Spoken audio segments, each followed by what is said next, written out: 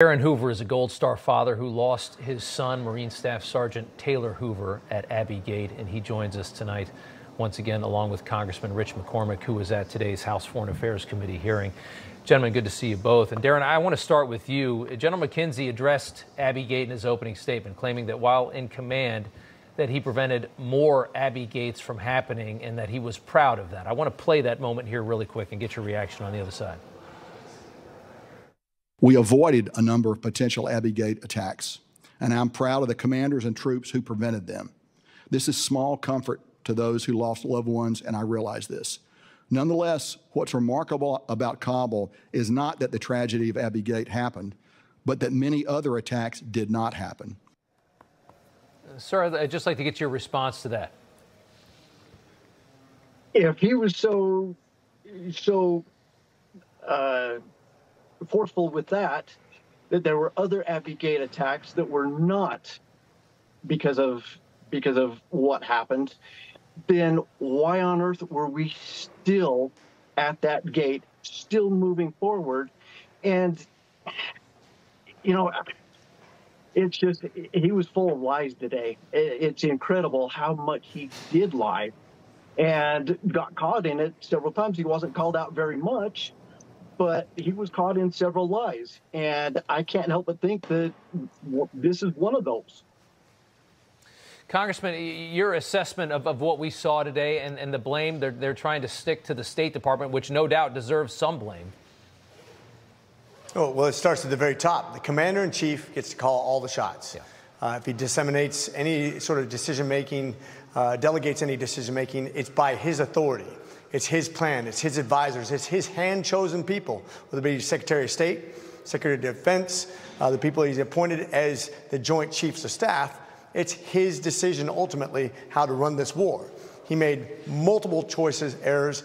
It resulted in the death of 13 members. It resulted in the death of several allied forces. It resulted in the crumbling of a nation that now harbors 27 military training facilities for terrorists with $7.2 billion worth of our military equipment to enrich their capabilities. This is all on him. This could have all been avoided. We had the country secured. Was it perfect? Absolutely not. Was the government corrupt? Absolutely was.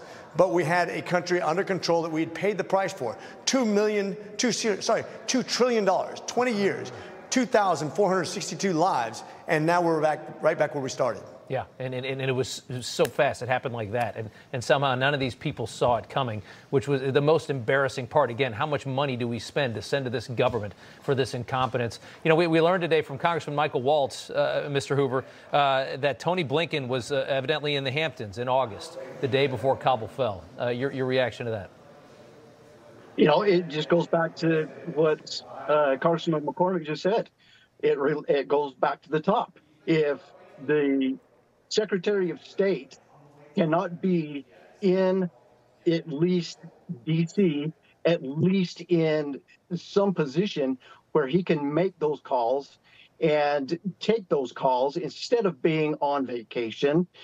It needs to be there. I mean, my goodness, the fall of Kabul was happening from the 15th of August up into and including the day that our kids were killed. And for the secretary to be on vacation is absolutely unconscionable.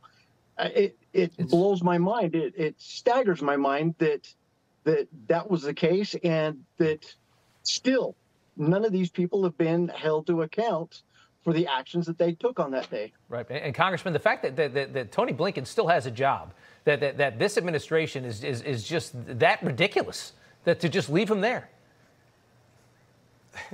To say that it's unpredictable is absolutely a lie. Yeah. Everybody knew what was going to happen. Everybody knew that the Afghani government couldn't withstand any sort of assault by the Taliban as soon as we withdrew. This should be predictable. Even if you're going to decide, I'm going to desert these people after the huge investment, after we paid the price, if you know that, you should prepare for that. It doesn't mean you go on vacation. It doesn't mean you take it lightly. You can see every single day the deteriorating situation. You could see that they weren't going to last. You should have at least done the logistics point. When Milley said this was a logistic success, are you kidding me?